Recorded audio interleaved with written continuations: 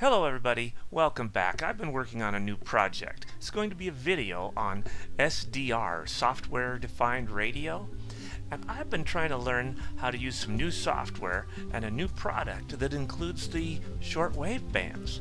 While listening to the radio the other day, I came across something that I was not prepared to hear. Stick around. You're not going to believe what I found on 40 meters.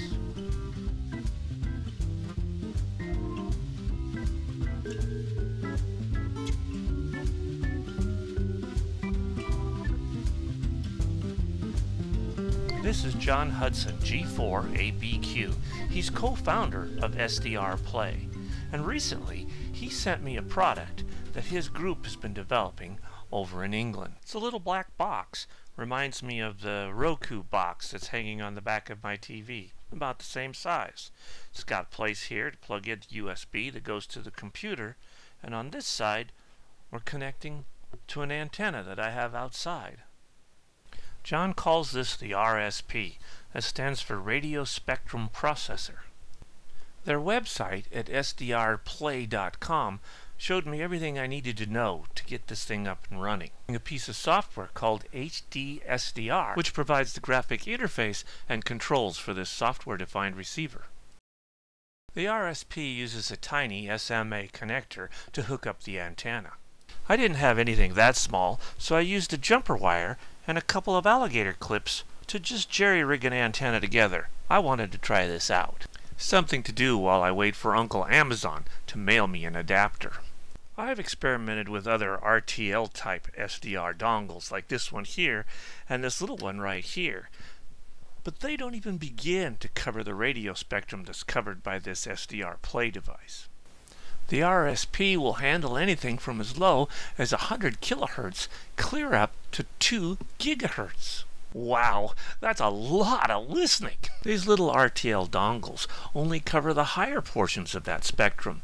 They require another device called an up converter to bring them down into the HF bands. Although it's very interesting to listen to airplanes and police and fire at the higher frequencies, the lower frequencies are a lot of fun.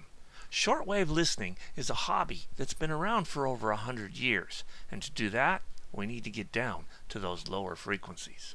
I have a live SWR meter so you can visually see exactly what your signal is, and then I'm going to switch over to another ham. He's running the same thing. In fact, he's running the same mic and the same antenna, different radio. And he also has a meter on his QRZ page so you can actually see your signal. So with that, let me shoot you over to him, Tom. That's single sideband. Now listen to some CW. That's what hams call Morse code.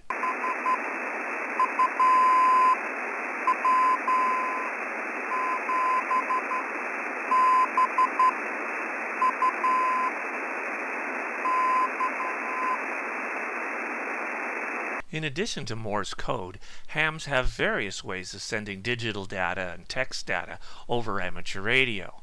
Listen to this one. As you tune around the HF bands, you'll run across some unusual sounds. Typically, these are some form of digital communications. They may be slow scan TV or even fast scan TV.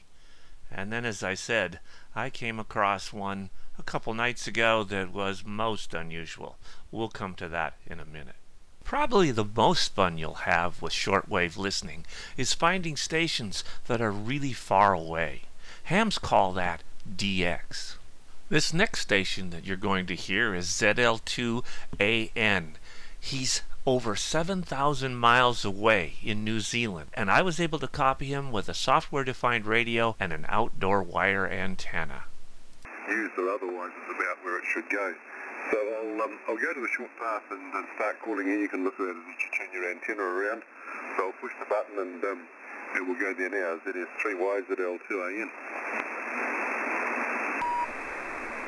And then, while listening to some CW, I noticed this very unusual pattern in the waterfall. You see it here? I was not prepared at all for what I heard when I selected this. Listen for yourself. You're not going to believe this.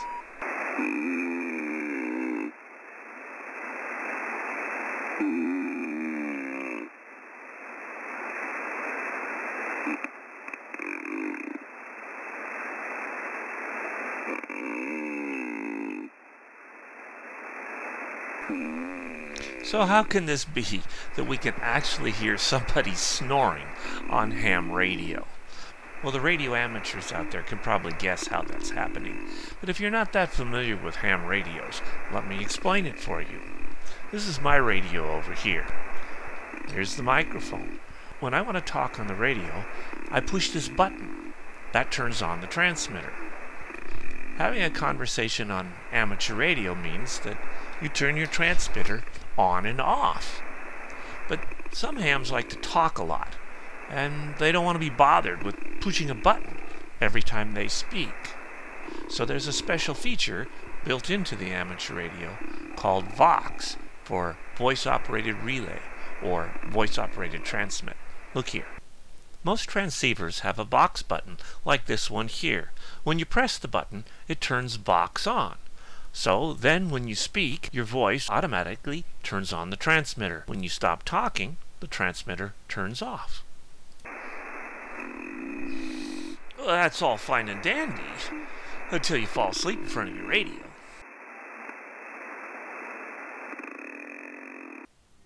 Well, I hope you enjoyed this video. In the future, we'll do a few more experimenting, messing around with this really interesting little box. Fun thing to add to your computer and a great way to enjoy shortwave listening. Visit SDRPlay.com for more information about the RSP. Of course, all of us YouTube content providers really appreciate it when you push that little like button right down here. And if you haven't already done it, subscribe.